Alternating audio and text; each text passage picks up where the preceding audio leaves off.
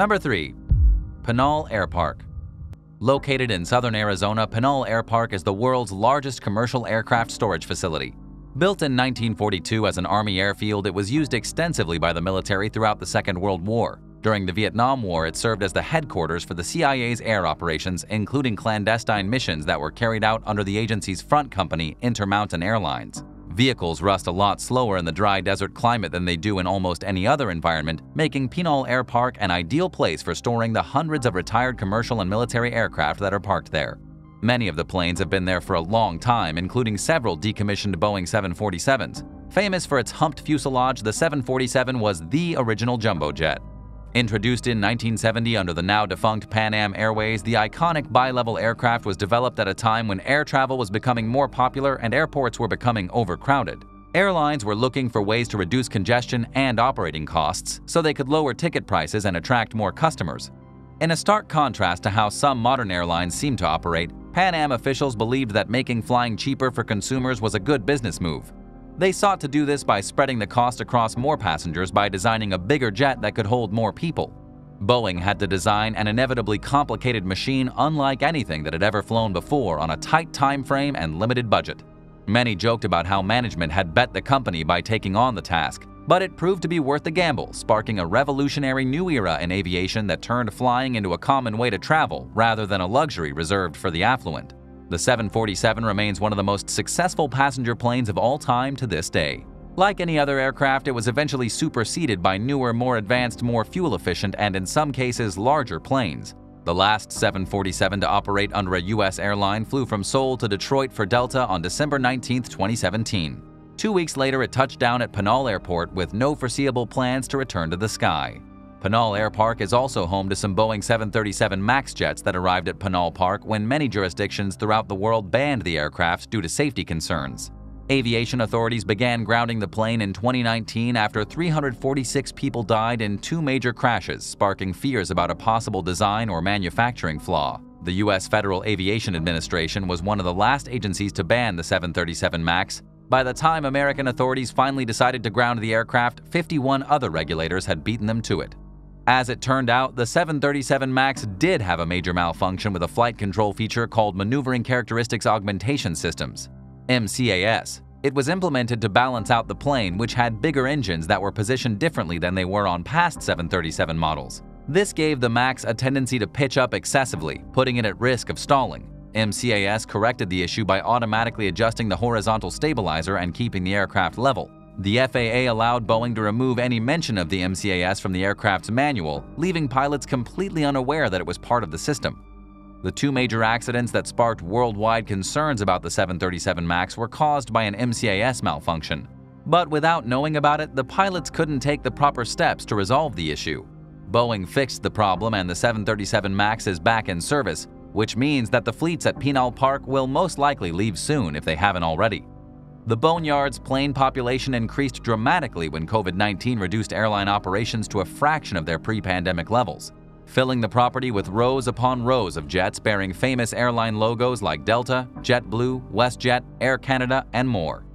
Unfortunately, many of these planes will never retake the skies.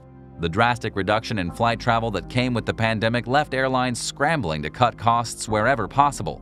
And even as the demand for flight travel goes back up, most companies are in too much of a pinch to fly any more planes than they absolutely need.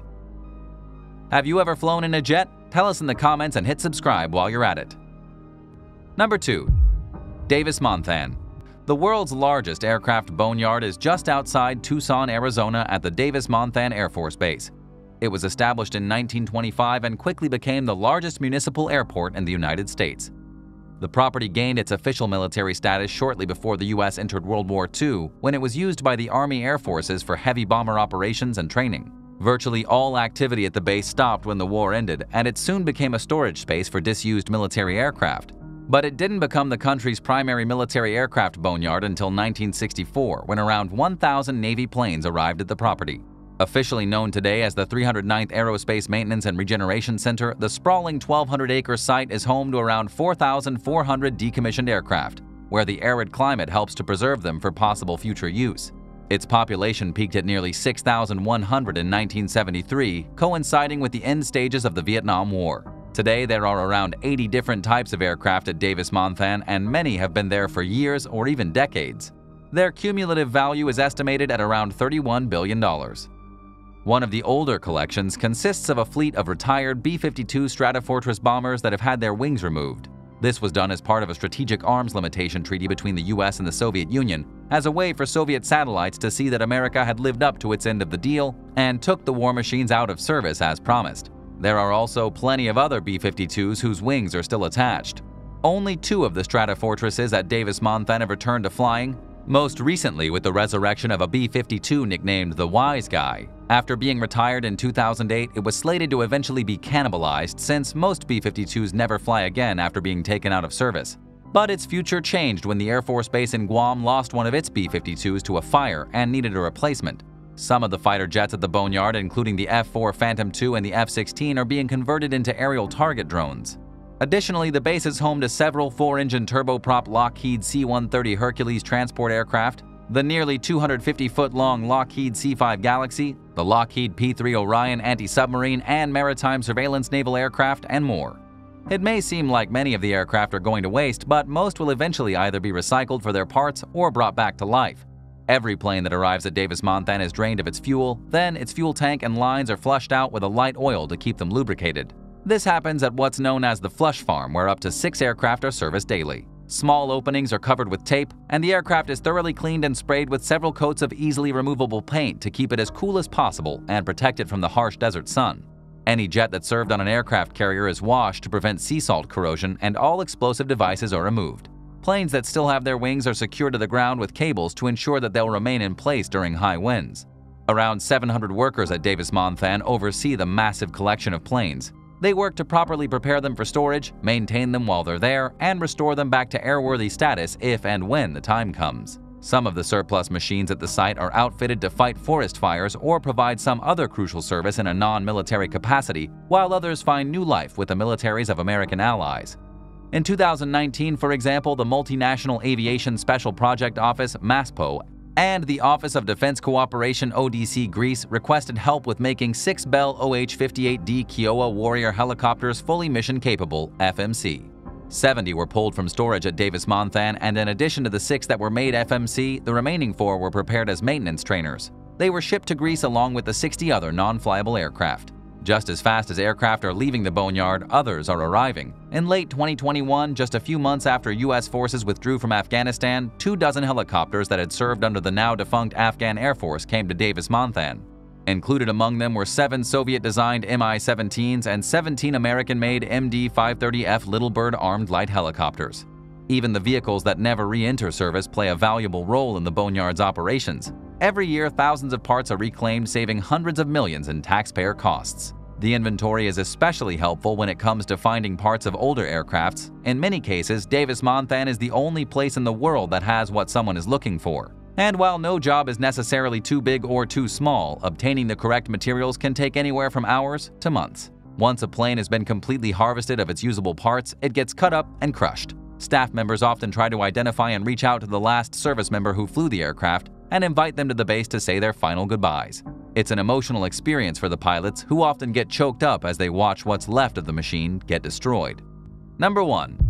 Alice Springs Boneyard. The world's newest aircraft boneyard is in the remote town of Alice Springs in Australia's Northern Territory. Like several other famous aircraft storage facilities that are in the middle of the desert, it was chosen for its dry climate, which helps to slow down the rusting process. As the first commercial aircraft storage and recycling facility in the Asia-Pacific region, it caters largely to major airlines based throughout the region, including Qantas, Cathay Pacific, Singapore Airlines, and Virgin Australia. Officially known as Asia-Pacific Aircraft Storage (APAS), the sprawling property can accommodate almost any kind of aircraft, including the massive Airbus A380, which at nearly 240 feet long and weighing around 560 tons is the biggest passenger jet ever built. In terms of aircraft life expectancy, the A380 is very young. It was introduced in 2007, making it easy to wonder why anyone would worry about needing to store or scrap one quite yet.